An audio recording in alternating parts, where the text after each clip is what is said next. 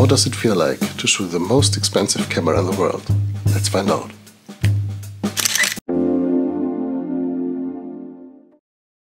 Hi guys, and welcome back to my channel. Today we're talking about the Hasselblad H3. You guys voted on Instagram to see this camera, to hear about this camera, and well, here's the video. You might have seen my Road to Leica video where I'm talking about the Leica M8 and the Kodak CCD sensor. And back then, when I was so excited about the M8 colors, I searched the internet for other options and other Kodak CCD equipped cameras. And I found out that Kodak didn't only made sensors for the Leica M8 and M9, but also for the Hasselblad H series in medium format. Well, this is a professional grade camera. This is a true professional's camera. That means you have no JPEG output, you have no JPEG options, it shoots only RAW, and it's only usable at certain situations like studio work or when you're using flash or something. It's not the standard camera you take out with your family and take pictures with it like I mostly would like to do with it. So, well, who is this camera for? Who uses such a camera? For instance, Karl Lagerfeld had one, Annie Leibovitz has one or had one, I don't know. I guess she's shooting with something more modern, with something newer today, but she's often seen with a Hasselblad H series in her hands. This is a camera from 2006. This is an 18-year-old camera, and the most special thing about it is the sensor size. It's, even today, 18 years later, the biggest digital sensor you can buy. The other medium format models from Hasselblad or the Fuji GFX, like I use for my professional work, have a so-called crop medium format sensor. This is true to the 6x45 analog film, and it has the same look, it has the same feeling as film, and with the Kodak CCD sensor it got that grain and that structure in the pictures that is just awesome. This is crazy. Yeah, let's look at the camera. The Hasselblad H system is a completely modular camera. That means you can replace every single part of this camera with the parts you need for a certain shooting. There is a little display that you can light up just like your 80s, 90s Casio watch. And with your basic shooting information, you have the removable viewfinder with a little flash in here. One thing that's important about the flash, as you can see, it's tiny, and especially for this big ass camera. This flash is mostly used to trigger the other flashes in the studio work. So this is not a real flash to use on certain dark situation or something.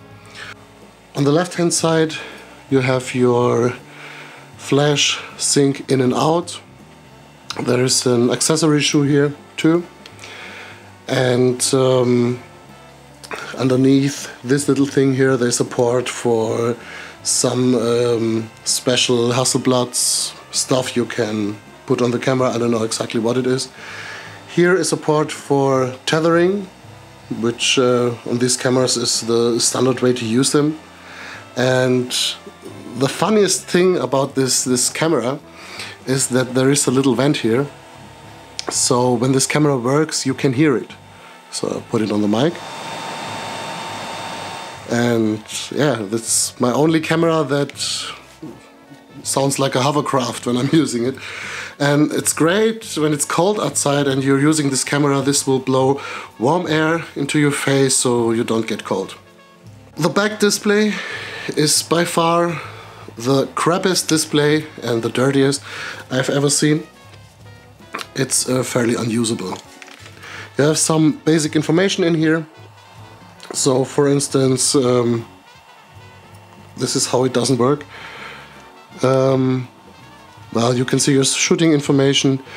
You can theoretically review your pictures, the pictures you took, but they look like a... It reminds me more of a, I don't know, 90s Game Boy or something, or a Super Nintendo, but not like a camera. I mean, it's an 18-year-old display, and this camera must have had a very rough life, because if you see the marks here, it has been used, and it's okay. I hardly use the back display on any of my cameras, so to me this is not a deal breaker and I can live with that. Let's disassemble this camera. First things first, the obvious things: you can remove the lens. Then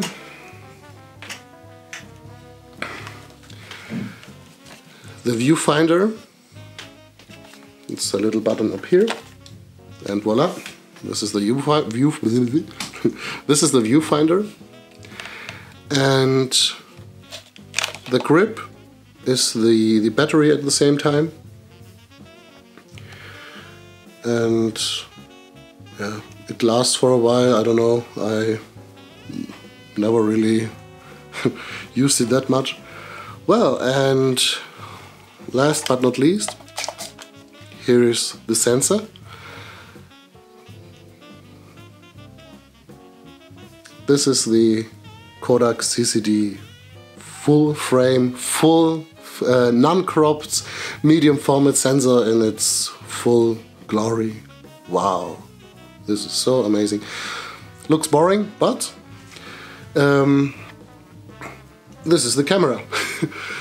This tiny thing here, it's just a mirror box and it's a brain, so to speak. And well, that's all. On this particular model there is the Hasselblad H3 and H3D-39, and on the first model you can mount an analog back on it, so you're also able to shoot film with it. And this was my initial idea of buying this camera, to have a camera that I can both use for digital and analog work by just changing the back. But the backs are as expensive as the camera itself.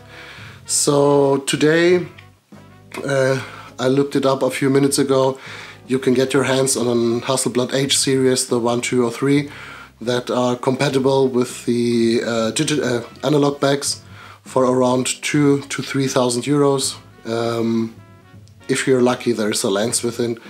And the 80mm 2.8 lens, it's for a medium format lens, it's quite small. You can get this one for around, I guess, 400 to 500 euros. And to be honest, it's one of the greatest lenses I've ever used. I'm working with the Fujifilm GFX system, with the 55-17 and the 53.5, and they're great lenses, but this one is by far the best nifty 50 lens I've ever used.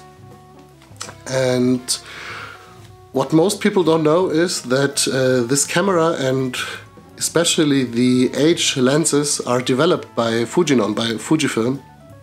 So initially this is a Fujifilm camera, and I don't know exactly what happened, but Hasselblad used to work with Fujifilm on a lot of projects. For instance, the Hasselblad X-Pan is originally a Fujifilm TX1 and just was rebranded by Hasselblad for the X-Pan name.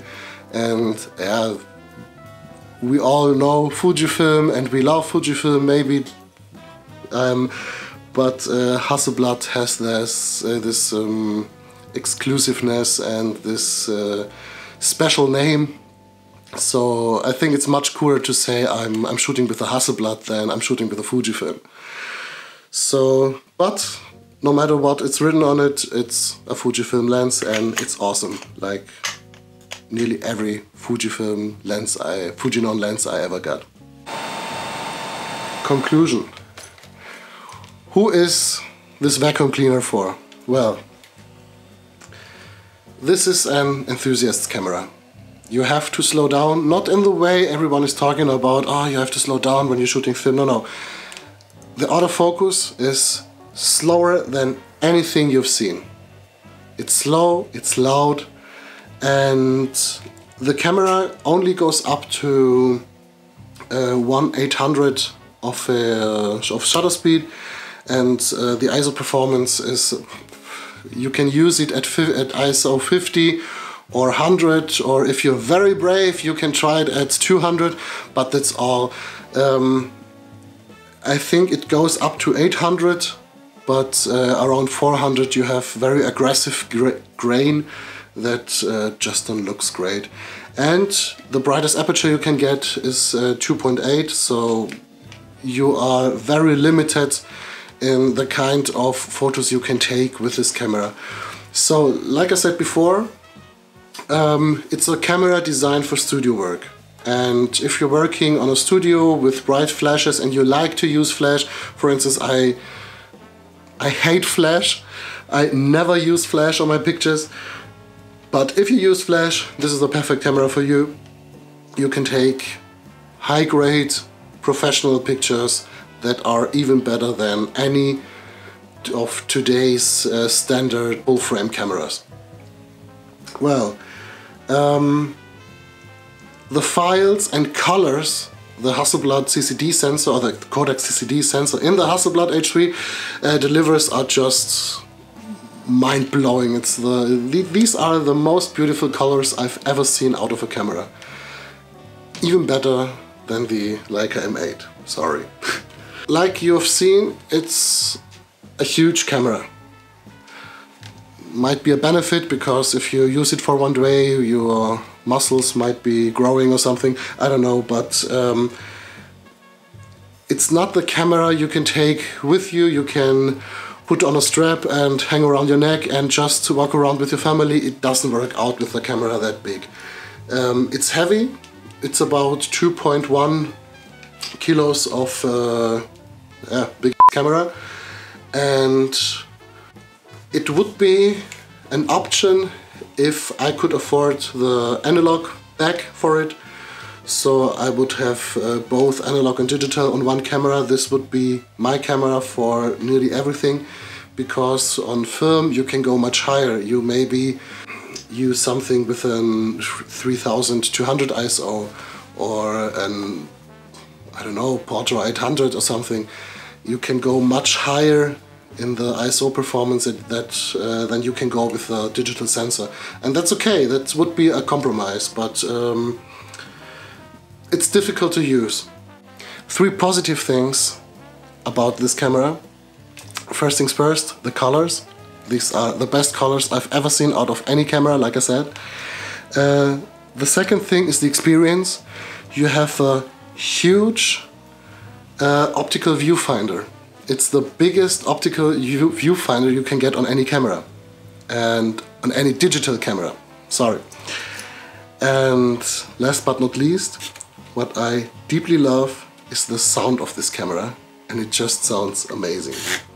Let me show you. Isn't that great?